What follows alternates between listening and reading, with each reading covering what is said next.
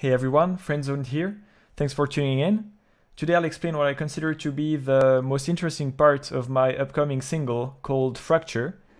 So basically what I'm going to do is I'm going to explain how I created different sounds in this specific section of the track. Without further ado, let's start by just listening to the whole thing.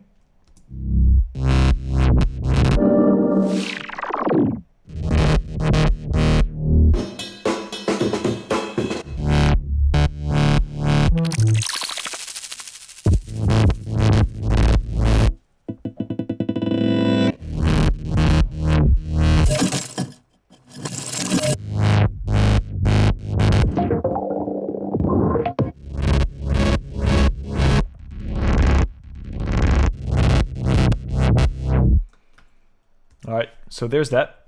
Now I'll try to explain the bits that come between the bass line, because I think that that's the most interesting sound design part. I'll be using quite a few techniques from a producer called Mr. Bill, so shout out to him. The link to his channel is in the description. So let's first try to see how I made the first fill. That sounds like this. So I use a technique that Mr. Bill explains in his channel. Basically what I'm going to do is just play a chord with an instrument. So I chose a Rode, it's a massive preset, and it just sounds like this. And what we're going to do is we're going to try to make the most out of the artifacts that plugins like Reverb naturally create. So in order to do this, we have to first add maybe like 4 or 5 utilities after the other, one after the other, and a limiter to prevent from clipping. So it will just increase whatever input signal is coming like crazy.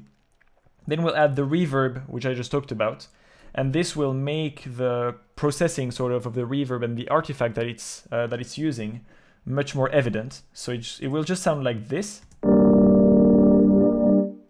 So far nothing too interesting, but if we add a saturator, a wave shaper saturator with some tweaked settings, we can get very interesting distortion that sounds like this. So you can hear it cuts out at the end, and then we have another sound that sounds like this at the tail of the sound.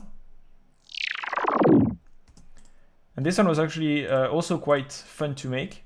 So what we're going to do is we're going to take the same Rhodes chord, removing maybe just the 2 bass notes down there. Without all the effects, it just sounds like this. And we are going to add a bit of reverb and some vocoder.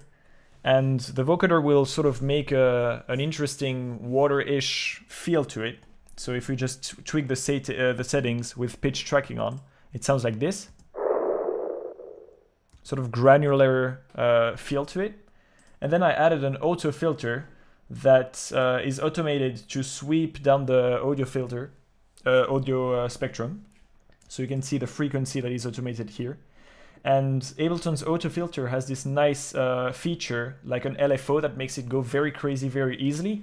It makes the whole sound much more interesting to listen to, and it sounds like this.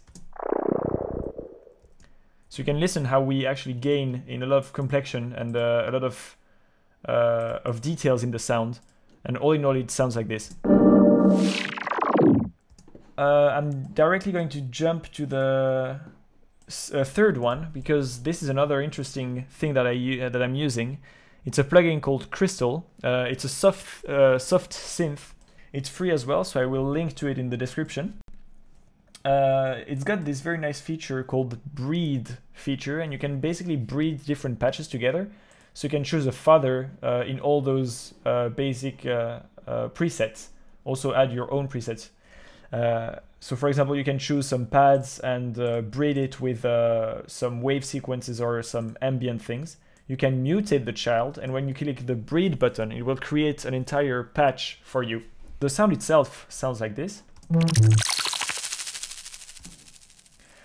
Now you can hear the voice number 2 here is the actual sound that we can hear, the actual notes, and I really like the modulation on the noise afterwards. And this sine wave, the LFO here, that goes completely crazy, is what messes around with the delay time. So the different effects are influenced by this LFO down there. And I wanted it to sound a bit less intense, because if I remove the LFO that I will explain afterwards, it just sounds like this.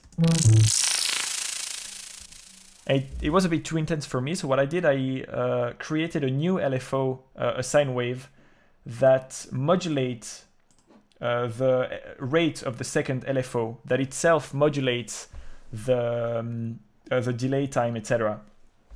So the LFO number 6 will modulate how fast this LFO is just going crazy. So it goes from very crazy to not so crazy. And this will change the sound that we get out of it. And it sounds like this. And I really liked the sort of vibe that got from it, so I kept it. Now the fourth sound I was working with is this one. So first of all, the sample that I used is just me playing an electric guitar. And what I did here is I messed around with the transient. So I flipped around the sample so that it sounds reversed. And then Ableton's got this warp setting, and if you set it to beat mode and transients, everywhere there is a transient, you can decide with this setting here, you can decide to what extent the audio should decrease around the end of the transient. So if I leave it to 100, there will be no decrease in the audio signal whatsoever, and it will just sound like this. But then if we drop it to, I think it was 66. If we drop it to 66, or perhaps even lower, it depends what we want. Yeah, let's go lower. I think it was lower. What is going to happen is that the sound that goes from this transient to this one is going to decrease gradually.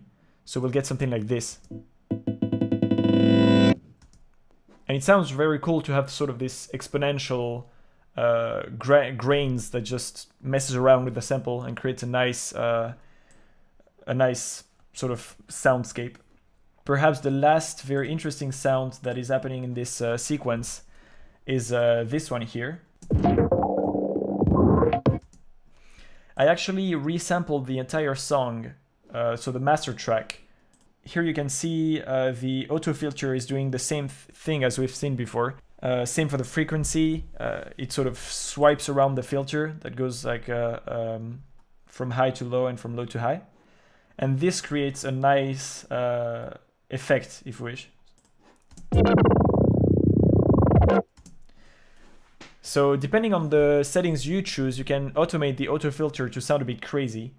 And if I go back on the actual track here, I made this gate to open up and close down in the middle of the sample. So first it's on and then it's off, and I just wanted this to sort of give a little rhythm to the audio sample, and it sounds like this.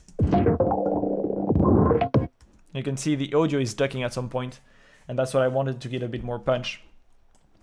So basically those are like the 4 most interesting sound design techniques that I used in this track. Make sure you check out the single when it comes out, Fracture, on YouTube and SoundCloud. Feel free to use this track wherever you like, in a video, in any kind of production that you're making. Just make sure to mention my name somewhere. I hope you found this video useful, and I'll see you next time.